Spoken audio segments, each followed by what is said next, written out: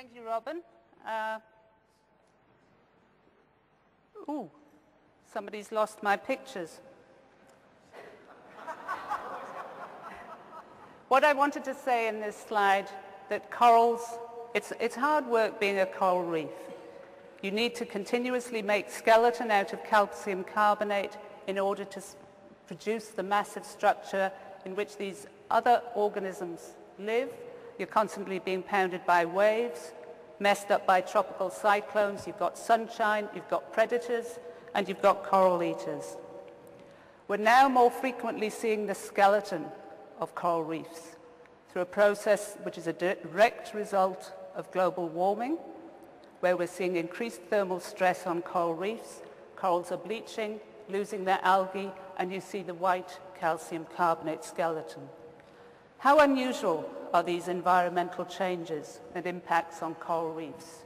We can actually now view and measure the marine world in unprecedented detail with satellites, with thermometers we leave out on the reefs, weather stations, and we can do it in real time.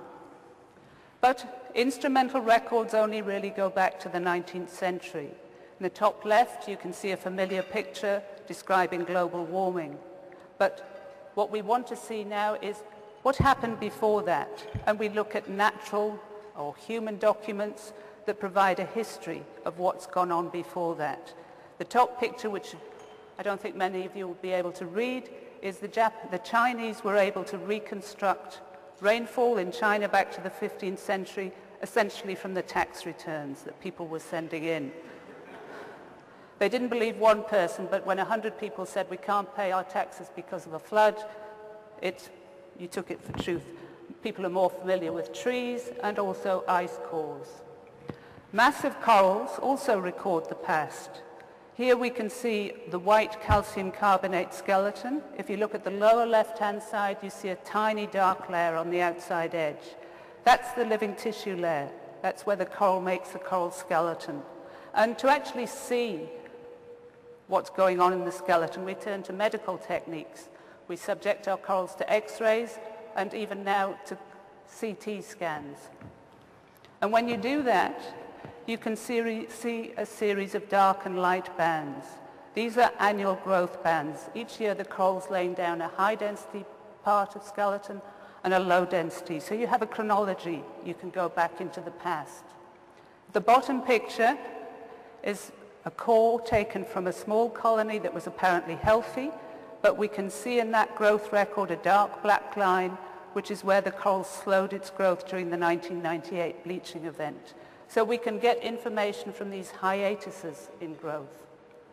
I don't do the hard work of actually collecting corals. This involves taking professional divers out, skilled divers who are working from a drill rig and removing coral cores. In fact, there's an example of one of our cores in the Endeavour exhibition next door.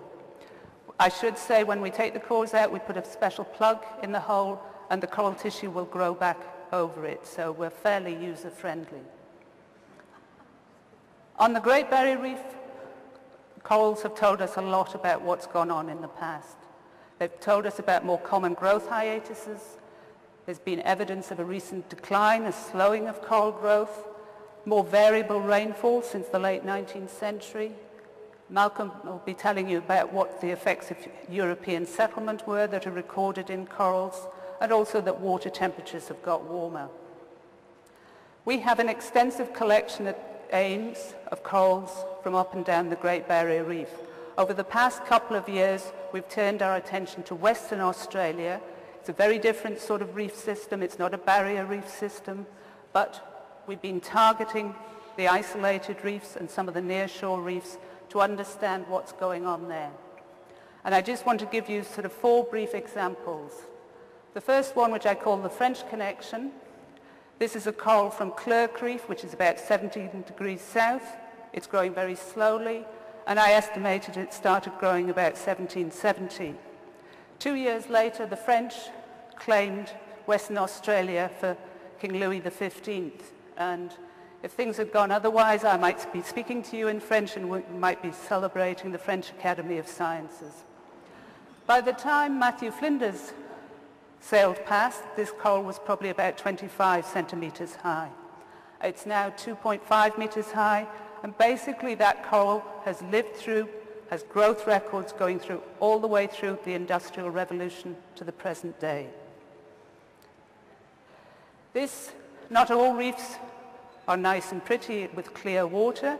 This is a place called Thevenard Island, and you can see it's very murky.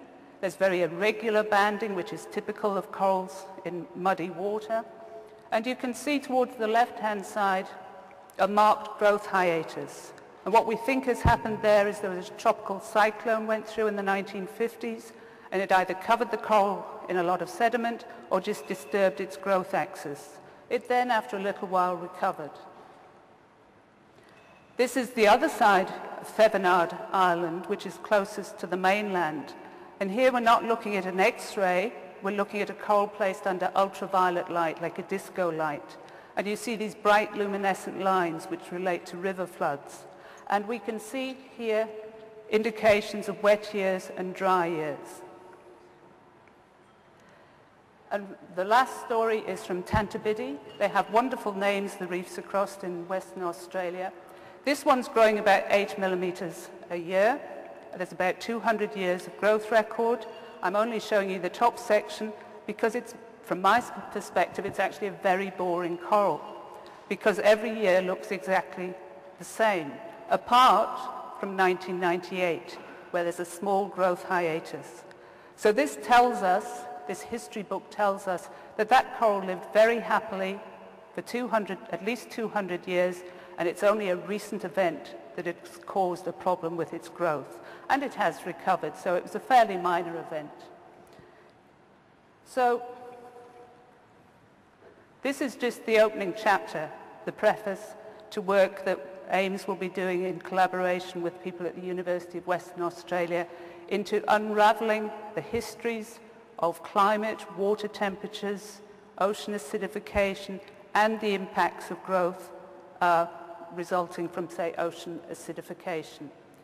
And there are plenty more stories to come, and I would just like to thank Ames's underwater acrobatic team for providing those demonstrations.